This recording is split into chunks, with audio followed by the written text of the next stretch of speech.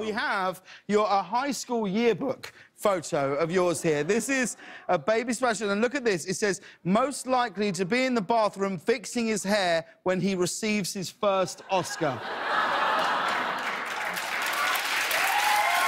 This is true. Yeah? I think so. I think you have quite the hair fixation. Well, you know, I mean, I always struggle with this thing. You know, it's kind of like a Sid and Nancy relationship, basically. Right. You know, I just like, they used to think I had a toupee when I was in high school. I know.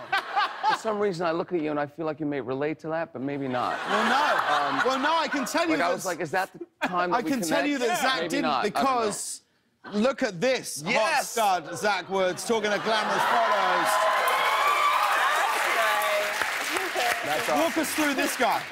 Well, that was the first headshot I ever had done, and I had it done when I was 16 years old. I went to this woman's apartment, she come recommended, and she had oil paintings of erotic art with herself in them all over.